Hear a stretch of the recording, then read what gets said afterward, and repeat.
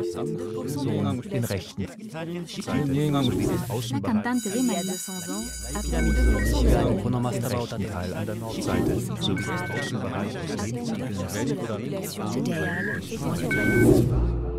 Moving forward. So I'm going to talk about my book, Aluminium Dreams, Lightness, Speed, and Modernity. It's a project that began when I saw some beautiful advertising from the Alcoa Shipping Company, and they were running cruises in the Caribbean in the 1940s and the 1950s. And it seemed funny to me that I knew Alcoa was a company that makes aluminium, and I knew that there was bauxite mining in the Caribbean, but I got interested in the fact that a company that mines bauxite was also running a cruise ship. And I started to think about the mobilities that connected the United States and the North America to the tropics, and how the representations of the tropics might be connected to the mining industry and the bauxite industry. So it set me off on a sort of study of the cultural history of aluminium as a way to think about 20th century mobilities. So the images are of countries like Jamaica and Trinidad and Suriname, and they show the islands as these places that are frozen in time. They're very traditional, and each one has a face and butterflies, birds, plants, and they're almost like a collection of these special tropical wonders. And they seem to be outside of time. They're very kind of slow and backwards. And to me, that seemed such a contrast with the image of aluminium, which is associated with modern technologies and transportation systems and speed. And it turns out that the cruise ship itself that they had built was made with all the newest aluminium technologies and attempts to show off how fast these ships could go and how luxurious they could be using this new metal.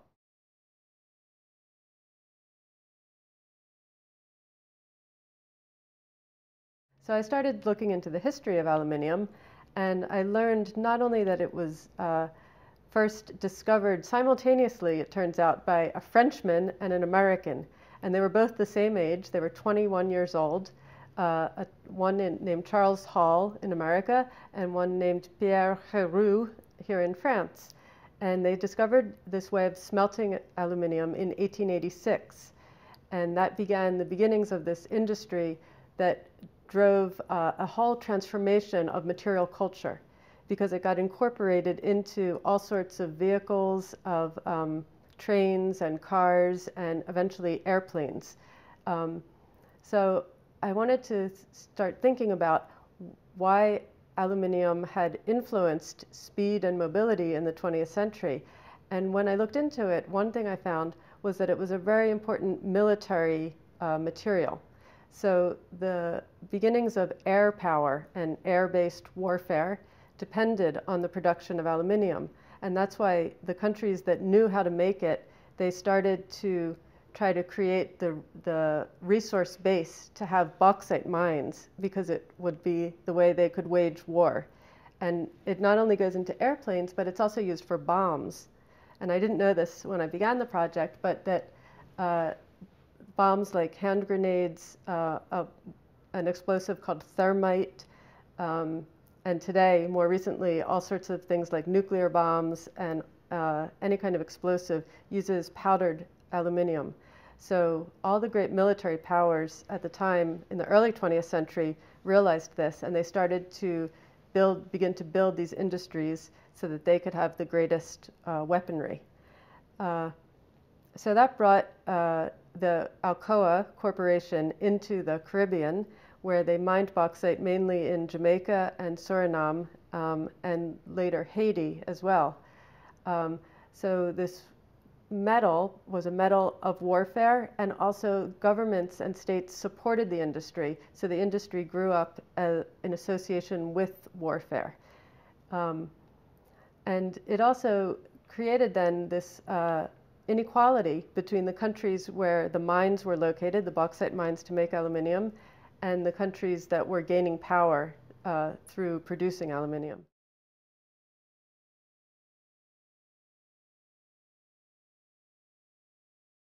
So I started to trace these, using these advertising images as a way to think about this history. And in contrast to the Caribbean imagery, I found another set of ads from the 1940s as well that were about these dreams of future technology. And because there had been a huge buildup in production facilities during World War I and especially World War II, they realized that after the war, they would need to convert all of the factories to make civilian goods. And that's when they started to employ designers and inventors and industrial sort of dreamers to do what they call Imagineering, which was to think about what would the future be like if we used aluminium not for warfare but for civilian purposes.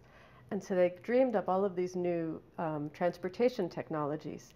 And I have a series of ads from a corporation called the Bone Corporation in Detroit. And they created images of future rocket-propelled airplanes and giant cruise ships that they called Dreamliners, and images of trains with special glass observation cars and all aluminum bodies of the train. And they wrote in these ads about how the future would be transformed by this metal, and it was called the speed metal. And it would become this sort of way of envisioning a new future of urbanism and of fast transportation. So all of this came out of the war and was in strong contrast to the tropical countries where the bauxite was being mined. And today we still, I think, live in the sort of the background of that future, that imaginary of the future, which was an imagination of speed and lightness. And we still have vehicles that are influenced by that aerodynamic, streamlined style, which comes from this period. I have some examples of these vehicles, like an early kind of minivan that was called the Stout Scarab, designed by William Stout. And he had a motto. His motto was "Simplicate and add lightness." And so he took vehicle design and he just sort of streamlined it and made it as light as possible. And Buckminster Fuller, another designer, created a car called the Dymaxion car. And it was a three-wheeled car, and it was sort of a teardrop shape, and it could move very quickly. And originally he planned for it to fly and drive. It would be a sort of ambidextrous car. And then there were vehicles like the Airstream trailer, which became this kind of icon of American dwelling on the road, dwelling in motion, in these kind of silvery aluminum type objects. And that influences today's car designs, where we still have the sort of reinvention of the car using more and more aluminium parts. So the Audi A8, for example, or the new Jaguar F-Series, some cars by Cadillac, they all have increasing amounts of aluminium in them to make them lighter. And they've created new alloys that are very strong and light, and that are supposed to help us become more fuel efficient, right? They're supposed to help our transportation systems reduce their weight and therefore save fuel. And of course, things like bullet trains, the Japanese bullet trains in particular, are known for this kind of single piece of aluminum that they're made from.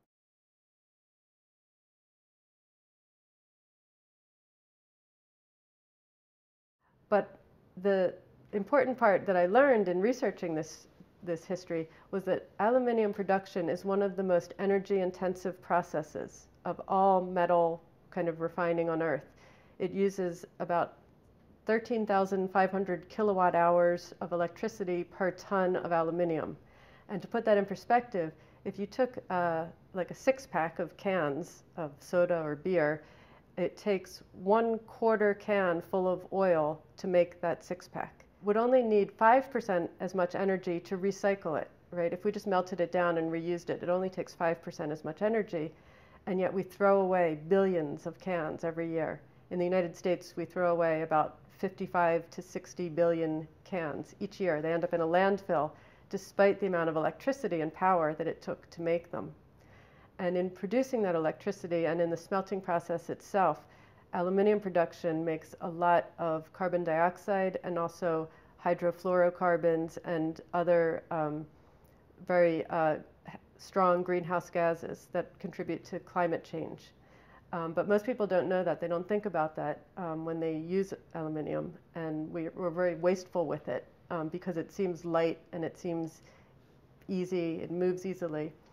So I started to think in this project about not just how it contributed to vehicles, but also it transformed many household objects. And things like cans, of course, we all think of the aluminum can, but other things within the house. So various kinds of appliances and furniture were made more movable, more light, and it kind of contributed to this modern style of things and streamlined style. There's also some interesting work on coffee pots, like the Bialetti, the classic little aluminum espresso pot, that says that there's a connection between caffeine and aluminium, because caffeine kind of speeds up our brain. It wakes us up. It makes us more lively. And it's very similar in a way to aluminium, which kind of lightens things and makes things more fast. And so they kind of go together, caffeine and aluminium. There's a writer named Jeffrey Schnapp who's written about that.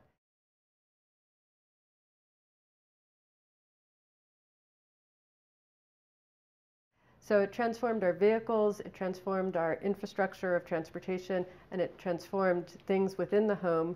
It also transformed architecture. So one of the first buildings to use a lot of aluminium was the Empire State Building in New York. When we think of skyscrapers, people usually think of steel and glass as the material of skyscrapers, but what made them kind of light and luminous was the aluminium, because it enabled us to make curtain walls with windows set into aluminium frames. On the Empire State Building, if you see it gleaming in the light, you see a kind of shine on the surface of it, that's aluminium. And when they used that for the first time, it enabled them to build very quickly.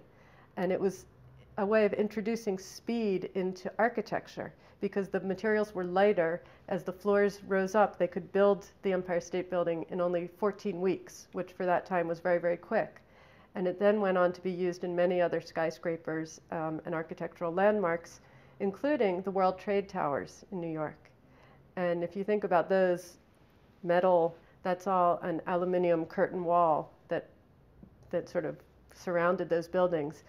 And when they were struck by the airplanes on September 11th, 2001, they were struck by aluminium airplanes.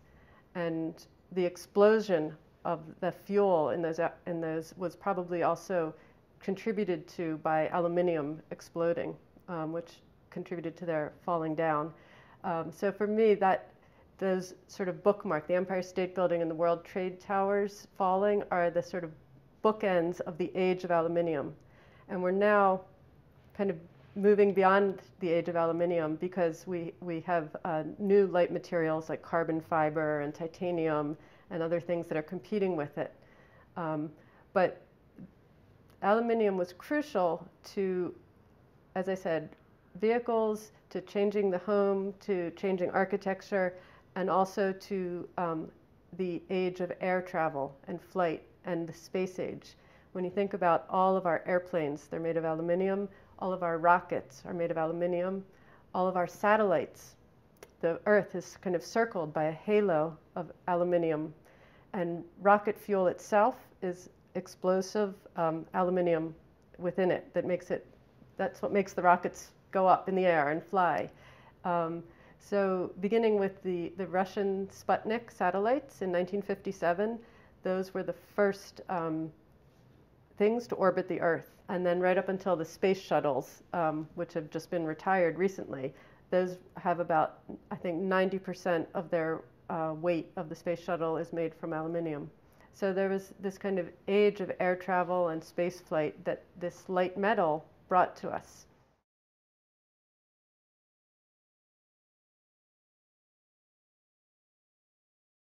That's what I see as the kind of bright side, and the gleam of aluminium and all the things it enabled us to do.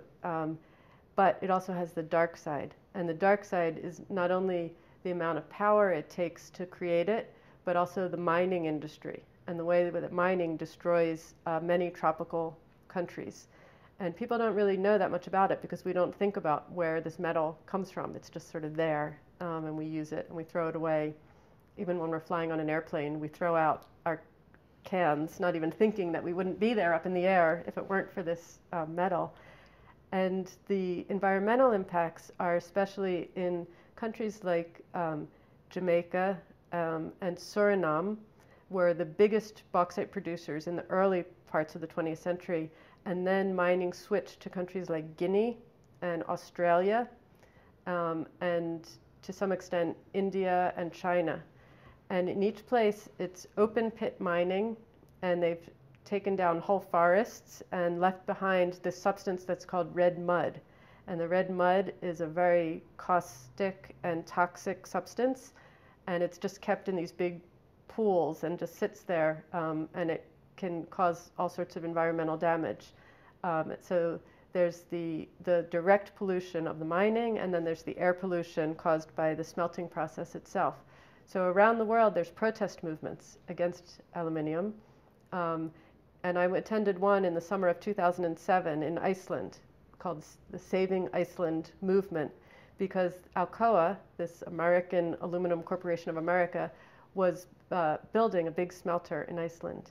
And they built a dam, which was the largest dam in Europe, on one of the great wilderness areas of Iceland. And people there sort of mobilized against it, but they weren't able to stop it. The project went ahead. But they had this series of what they called Summers of Protest, where activists from around the world came. And there were people from Trinidad, from Brazil, from India, from South Africa, who were all telling the story about mining and smelting industry in their countries and how they were trying to fight it.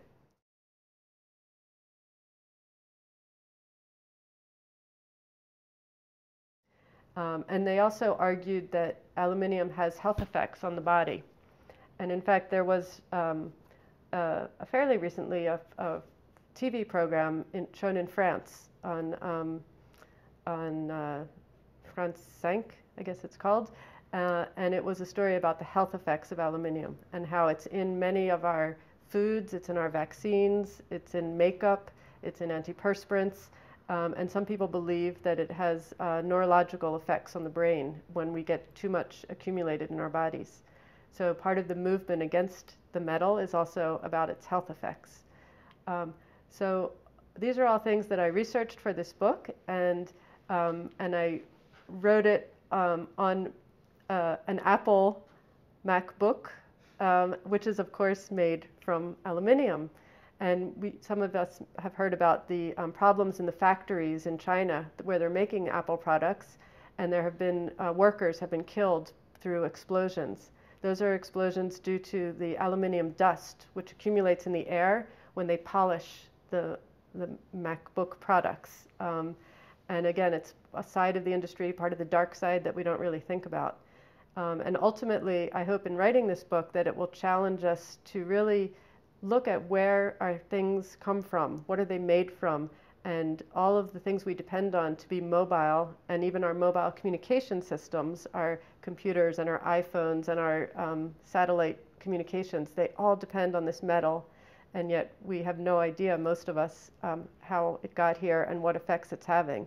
And we really need to think in the future whether we can continue to use it in the way we are, or whether we need to be much more careful with our use of it and recycle and think about reducing the amount of aluminium that we use. Seite sowie den Ausweis